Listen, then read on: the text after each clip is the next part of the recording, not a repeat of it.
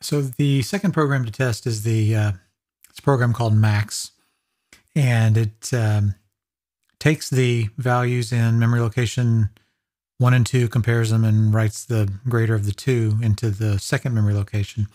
So I took the liberty of opening that program up. This is, again, from chapter 5 of the book, and did the same process as we did with add, where I translated them into hex, translated the instructions, the binary instructions into hex, disassembled them, and then I put a few comments over here on the side as to what each one of them do, because I'm sure as I'm stepping through the program, looking at how the CPU behaves, I'm going to want an English understanding of what each is supposed to do so that I can translate that into what I see on the CPU.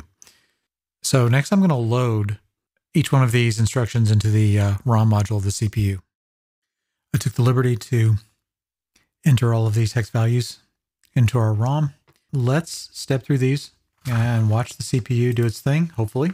The first instruction loads a 0 address, and this instruction will read the location at M0 and put it in the D register.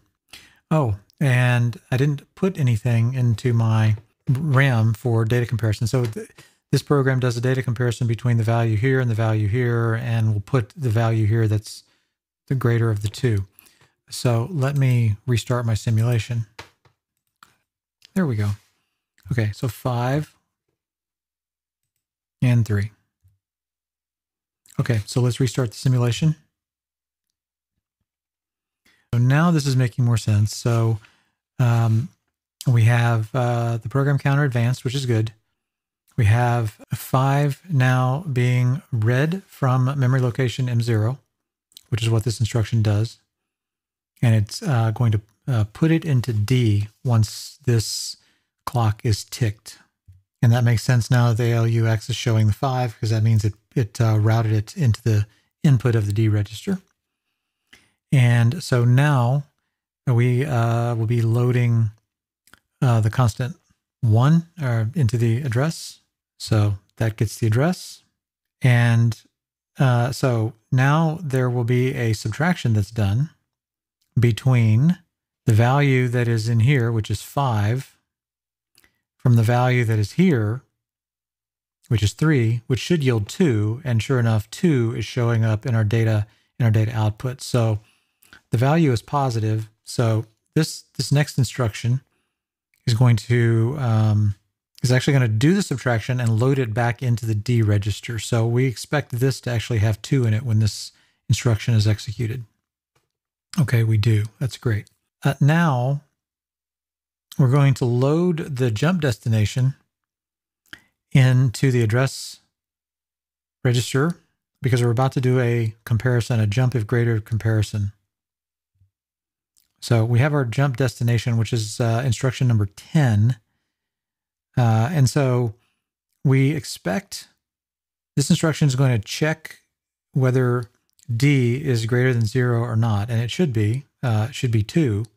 And so we expect this to actually jump to instruction 10. So we should see the program counter. We should see this change to 10.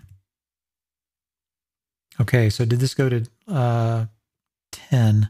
It did. Program counter is 10. So this should be 8, 9, 10, right? So the jump comparison, the jump instruction worked as expected. So we know our jump logic, at least for jump greater than, works as expected. So now we're going to load 0 into the address register. Now we're going to go grab M sub 0 and we're going to put it in D.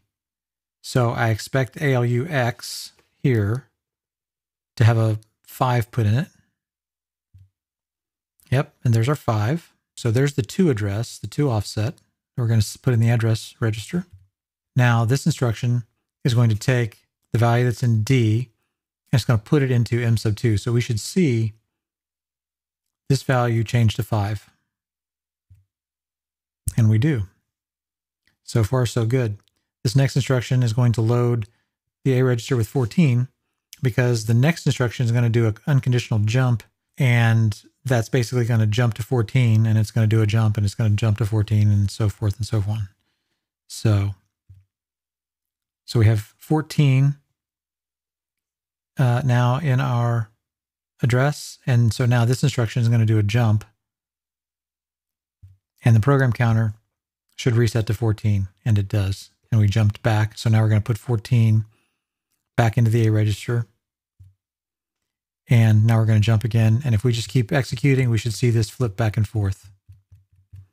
So looks to me like our program now has worked successfully. So let's flip this around. Let's reset our simulation.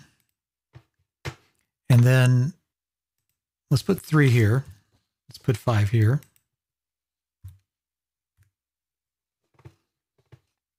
And let's step again. So now we're going to read M sub 0 again, and we're going to put it in D. Now we're going to load address register with 1 because we want to get M sub 1. We want to subtract M sub 1 from D. Right. So our ALU, the data out from it, is showing a negative number. This is correct. It should be showing -2, and it is. So far so good.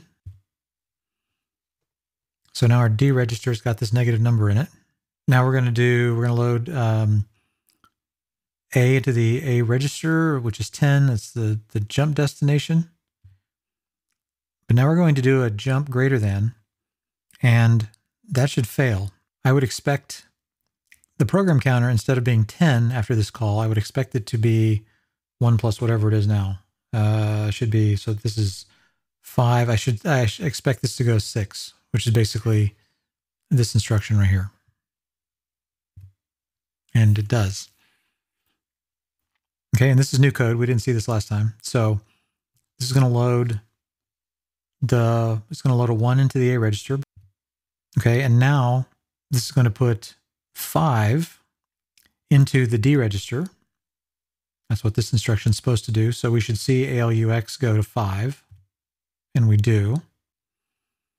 So this instruction is going to put 12 into the A register, because in the next instruction we have an unconditional jump to instruction 12. So now we've jumped to 12. So now we're going to move 2 into the A register. And now we're going to assign D, which is 5, which has 5 in it. And then we're going to move that value into M sub 2. So I expect this value right here to have a 5 in it. And it does. So now this next instruction is going to move 14 into the A register. And then this is going to do a spin forever, which basically is going to make it go back to 14 and just bounce back and forth. So it looks like our converse of our jump greater than worked as expected. Jump coding so far seems to be working.